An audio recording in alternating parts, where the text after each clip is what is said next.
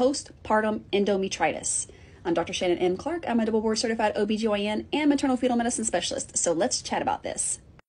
Now, postpartum endometritis is a postpartum infection of the decidua, or the endometrium, which is what lines the uterine cavity.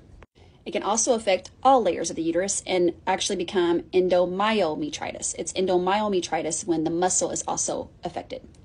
Now, most of these infections are mild and will resolve with antibiotics, but there are some infections that can go on to cause peritonitis, which is an infection of the lining of the abdomen, intra-abdominal abscess or abscess in the abdomen, and sepsis. And this person had sepsis. Now, this infection typically occurs from the vaginal flora or the bacteria that inhabit the vagina and the lower genital tract as well. Now, risk factors include cesarean section and all of these. Pause to read. Signs and symptoms to look for when you go home would include fever, uterine tenderness, and uterine tenderness would usually be at the top of your uterus, which after delivery is typically around the belly button. So if you have tenderness when you feel the top of your uterus right there, that's a sign. Tachycardia or a high pulse rate, and midline lower abdominal pain. You can also have an increase in bleeding once you go home, and then also malodorous or purulent lochia, which is the bleeding that occurs after delivery, headache, chills, malaise, tiredness, and or anorexia or not feeling like you're hungry.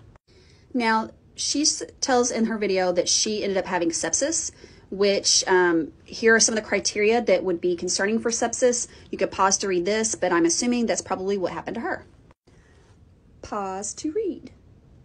Now, after you go home from delivery, whether it's vaginal or cesarean, here are a few things or warning signs that you should be aware of.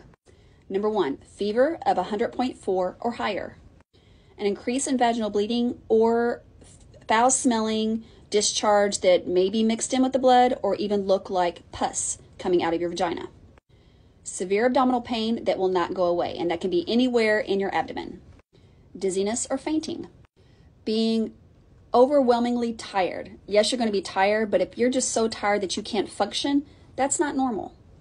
So all of these are signs that an infection could be occurring. So please be seen somewhere in a hospital that has obstetrical services so they can properly take care of you. Don't just go to an urgent care.